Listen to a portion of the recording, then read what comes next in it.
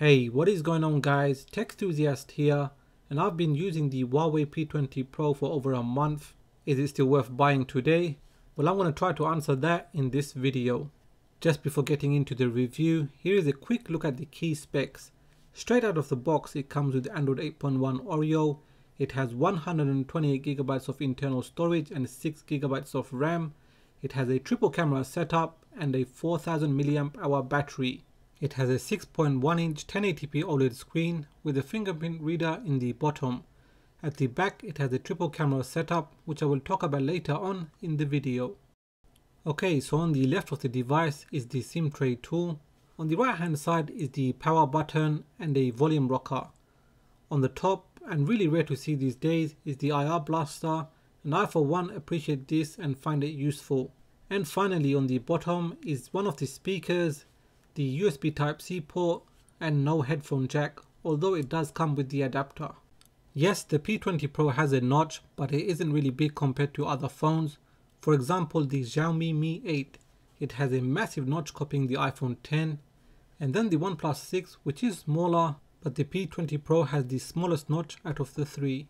Huawei used their own skin on top of Android called EMUI. There are quite a lot of apps installed which many would consider bloatware.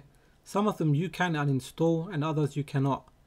Going into the settings, I'll just show you how to hide the notch, but honestly you won't really notice it unless you're looking for it.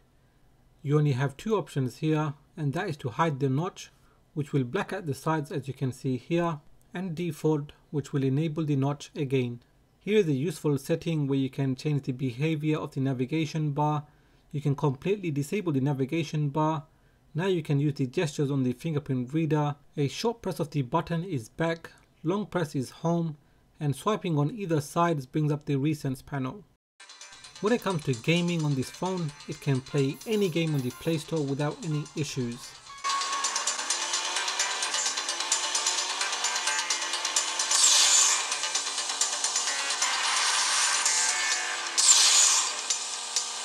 For watching videos, the screen is fantastic.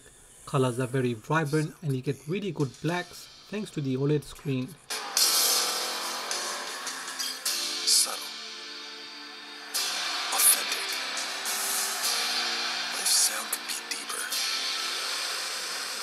More dimensional. Moving on to the real highlights of this phone, and that is the triple cameras. These consist of 40 megapixels, 8 megapixels and 20 megapixels. The P20 Pro can record 4K at 30 frames per second and super slow motion video at 960 frames per second at 720p. Here we have some sample photos, and as you can see, the P20 Pro can take very detailed photos.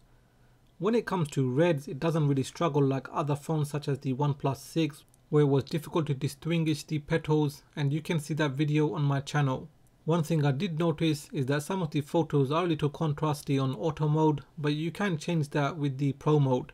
Portrait photos are also very good, whether it is a photo of a person or a small object. Here you can see the P20 Pro manages to focus in the object and blur out the background. When it comes to night photos, the P20 Pro is a beast. This photo was taken at night time with the OnePlus 6 and you can barely see anything, but with the P20 Pro, just look at the difference. It's like it was taken at a different time of the day. And again, you can see just how good this phone is when it comes to low light photos. And finally, these last photos will show you the zooming capabilities. So the first photo is normal, and then this second one is 3 times optical zoom. And finally, the last one is 5 times digital zoom. And that is very impressive.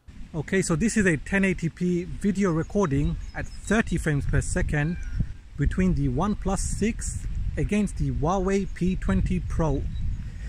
Now this is being recorded just after lunchtime. It's a lovely day, as you can probably tell. So I'm just going to come down as usual, have a look at what's in the lake. Well, in this case there doesn't seem to be anything. You can probably, oops, dragonflies are gone. Okay, and I'll just take a recording of the surrounding area. And just move up slowly and do a short jog to see the video stabilization between the two.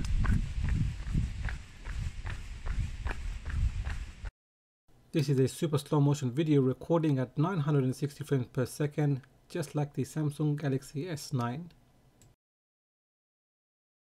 The P20 Pro is a very snappy phone, even though it has 6 gigs of RAM compared to other phones, and it probably has the best RAM management I've seen in a phone.